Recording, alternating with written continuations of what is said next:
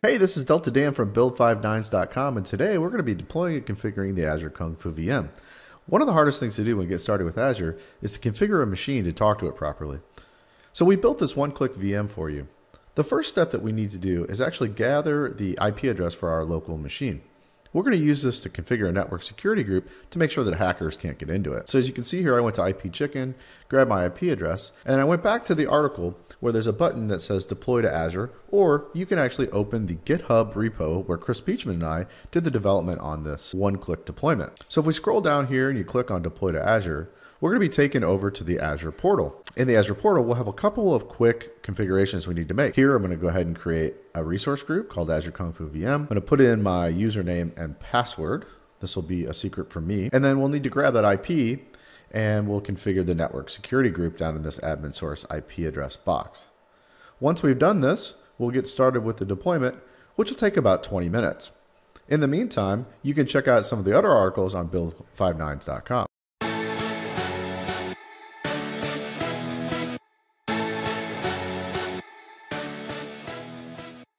Okay, so it looks like we have a successful deployment here of our Azure Kung Fu VM.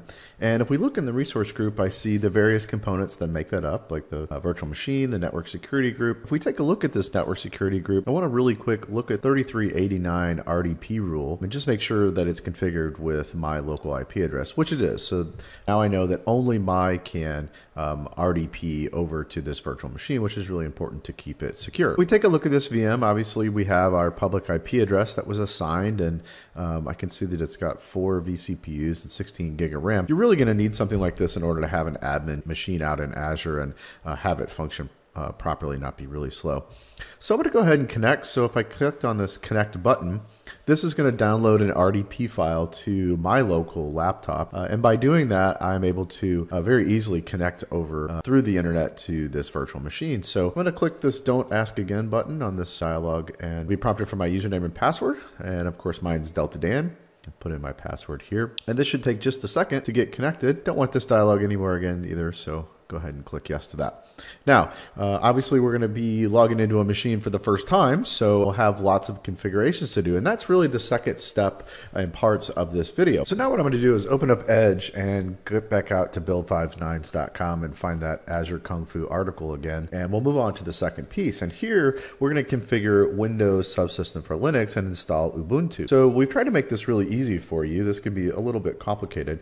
We've put the shortcut install Ubuntu right on the desktop. You can go ahead and click that and we'll launch this. This will take a few minutes to configure Ubuntu.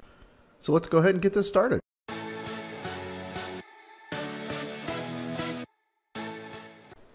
Okay, so when the install is done, we'll have to do a couple little quick configs. So I'm going to go ahead and give it a username. So Delta Dan, of course, my trusty password. And with my password set up, my Windows subsystem for Linux is configured. And we'll want to go ahead and do a quick sudo apt-get update. So we'll get all the latest security patches and things like that.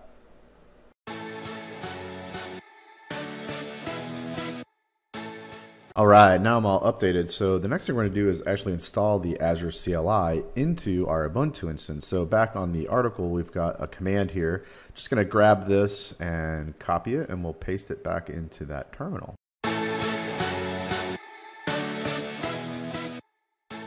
Okay, so now the AZ CLI is installed, and when I run AZ, I can see all the commands are available to me. Of course, the most important one is going to be AZ login. So we'll type AZ space login.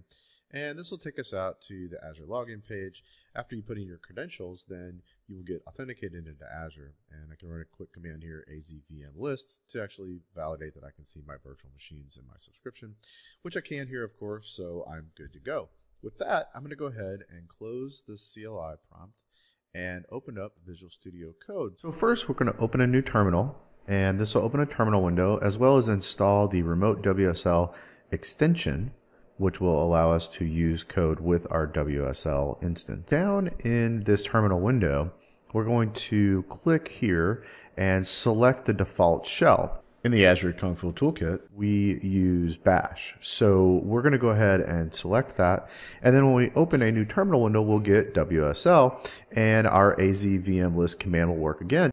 So next I'm going to right click on this gear and open up extensions, and we're going to start installing some of the Visual Studio extensions that we're going to use to do administration on Windows. And this Azure Tools is one of the most critical ones. It installs many different extension packs into your Visual Studio Code, including the Azure CLI tools, Docker, App Service, ARM Manager. There's many out there. Next up, we're going to install the add-in for PowerShell. The Kung Fu VM has the PowerShell commandlets for Azure installed. We can open a PowerShell window, type in connect-az account, and we'll get a login prompt to get logged into Azure. After I'm logged in, I can run a quick get az VM, and we'll see the virtual machines in my subscription. And with that, we're done. The Azure Kung Fu VM is up and running. Go ahead and check out more articles over at build59s.com, and you can follow me on Twitter @DeltaDan.